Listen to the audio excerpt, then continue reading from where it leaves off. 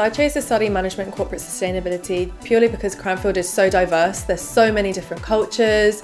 You'll meet someone new every day, and also the way that we teach here is really practical, hands-on business cases that are so important. It's not just learning the theory, it's actually learning about how we can put this into practice in our everyday life, which is going to be so much more useful than just learning a theory-based approach.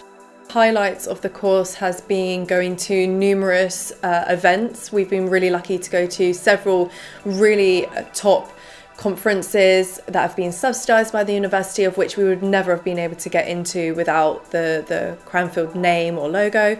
So yeah, it's been definitely going to the events like the ED conference.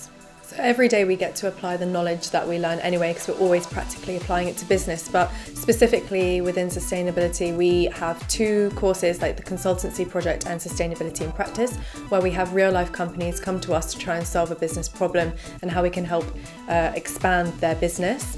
And also we were able to go to Barcelona to go to a conference called Doing Good, Doing Well, of which we get to meet with numerous business owners and other students as well, where we got together and did practical applications onto the case studies that they supplied for us.